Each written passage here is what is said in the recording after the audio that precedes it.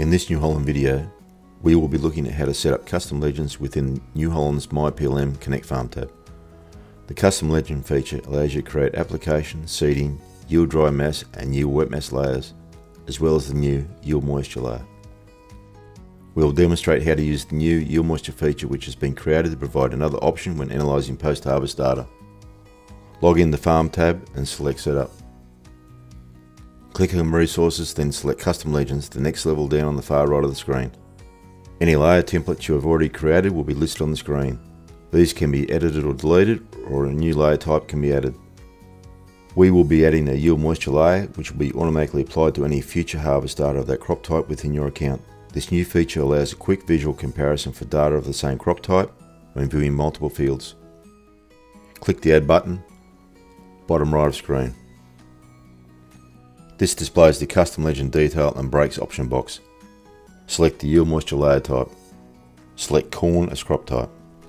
Note that the yield moisture layer does not require you to select the measurement unit, as percentage is the only option. Create breakpoints by clicking on the plus button until we have the desired number, in this example 5. Enter the break values. It is advisable to leave the first and last break values blank to allow for the full range of data to be displayed. We will use 10% for break 2, 12.5% in 3, 15% in 4, 17.5% in 5.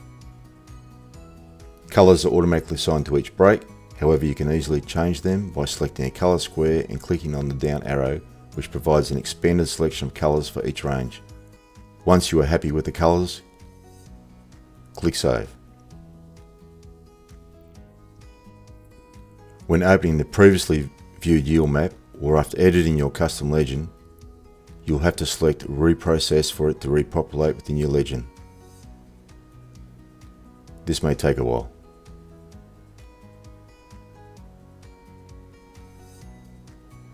Applications for this type of information could include variable rate application of seed and fertiliser by using the historical yield mapping information that includes grain moisture.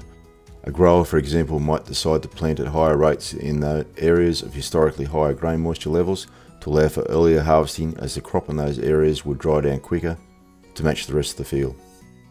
Thank you for watching. If there are any questions, let us know here at New Holland's Precision Land Management team.